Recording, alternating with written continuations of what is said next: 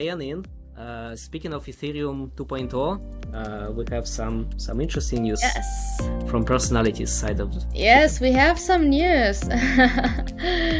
So, you know, this company, Bitmain, they sell mining machine storage. So they have a shortage and it has been worsening and worsening right now. And right now, the executive directors decided to pull all the efforts through Ethereum 2.0 staking. So that's quite interesting because it means that they are switching gears, and instead of pointing to their actual hardware they are selling, they are trying to make pools, because if you are not on these pools, you should to take a stake, you should put like 32 Ethereums to enter, but instead with this pool they only take 5 Ethereums per person.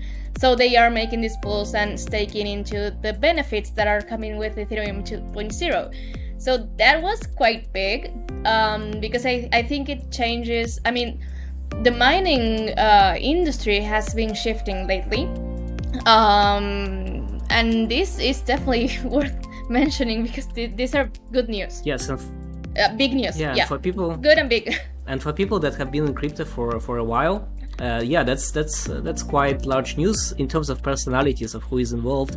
So Bitmain founder, if I remember correctly, is Jihan Wu, and he's been in Bitcoin for a long time, and then he shifted gears, and I think so he and Roger Ver, supporter of Bitcoin Cash proposal and the main guy behind that now, they were doing a lot of things together, right?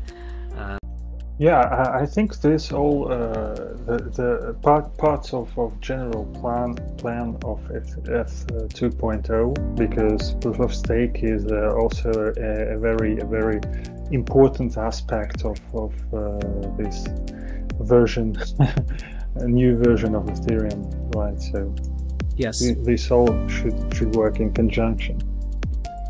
Yeah, the proof of stake. And so speaking about pools, just for the people that might not understand what's going on there, but there are also mining pools. Basically, you want to participate in this economy to become a miner or become a validator on the proof of stake chain, right? On the proof of work chain, you want to become a miner. On proof of stake chain, you want to become a validator.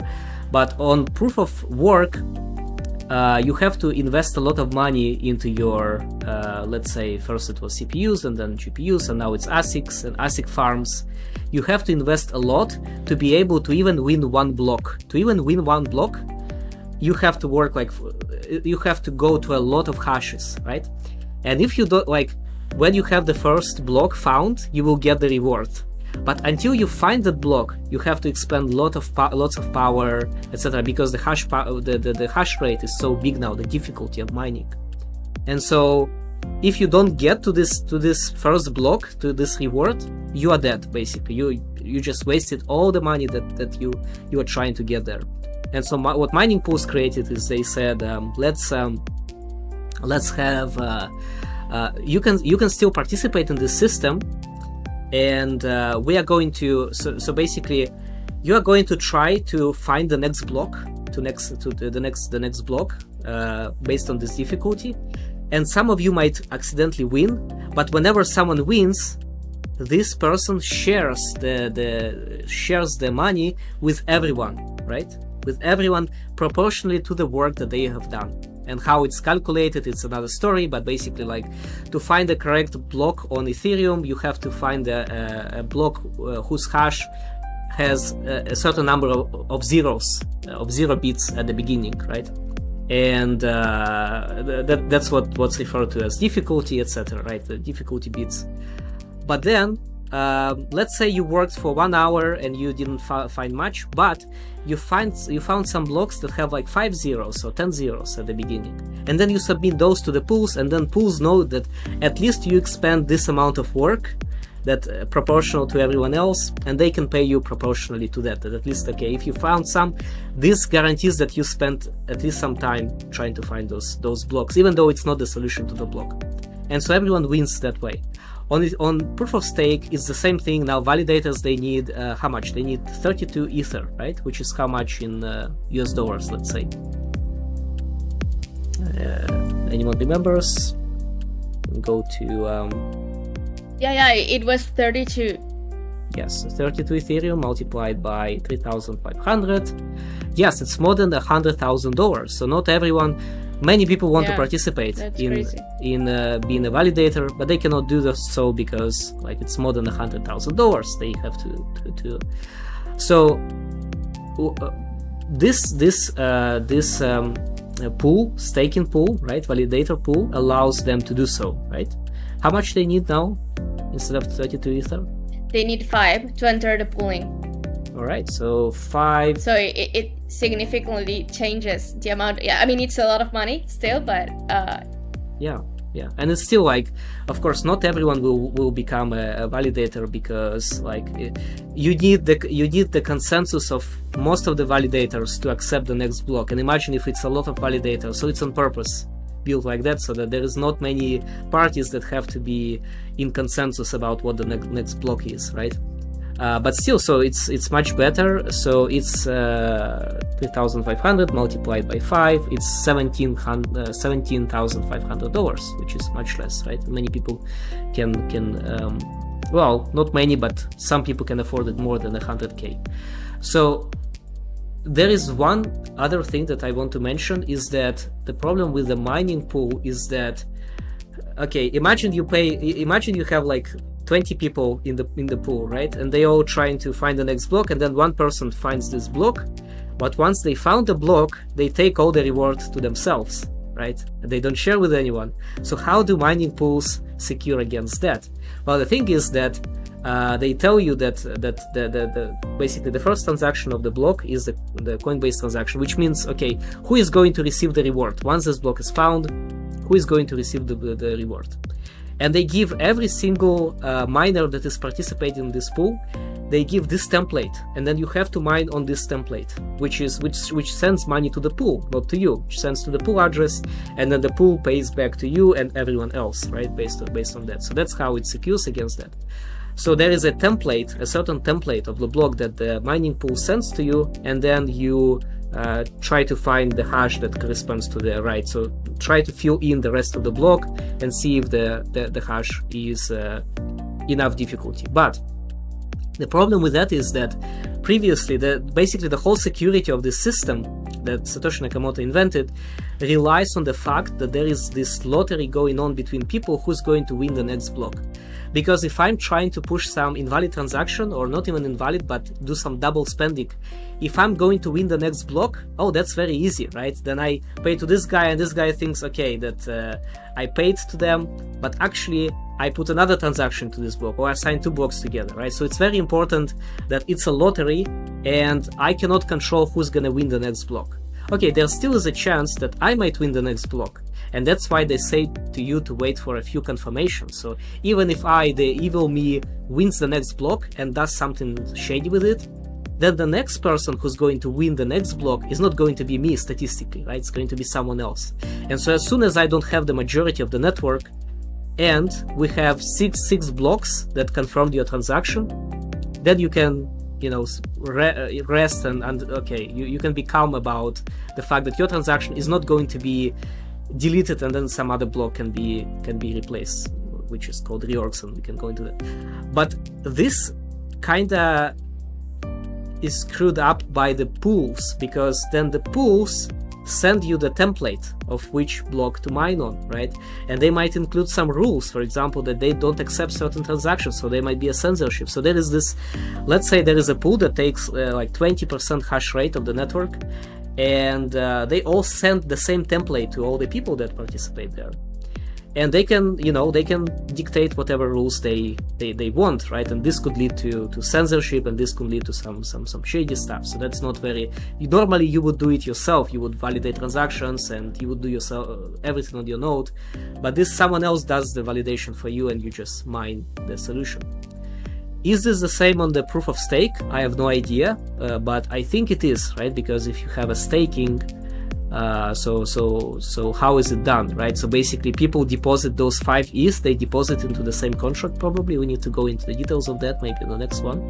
And to have this 32 ETH, right? So basically this Jihan Wu is now buying this for you, right? You send them 5 ETH each, and then he buys for you this ability to participate as a validator. But then I think that Jihan Wu's software is doing all the validation, and you just get the money back basically. So you gave them 5 ETH, and it gets some percentage on that. But security-wise, whoever is the let's not talk bad about Jihan, but whoever is the owner of the validator can now do shady shit with the blocks, right? And of course there's lots of other validators that can, so they're not gonna do that because they can lose the collateral, but they still have a lot of power, right? It's not now decentralized into small providers. It's like one big, it might be 32 ETH, or it might be one big validator with a lot of ETH deposited, right? And so that might not be very good for the decentralization. What do you think? Well, on the good side, people who want to participate and have 5 Ethereums, 5 Ethers, sorry, you can get up to 10% over what you put into. Of course, the assets will be blocked for at least a year. All right, 5% more than you would have earned having 32 Ether, right?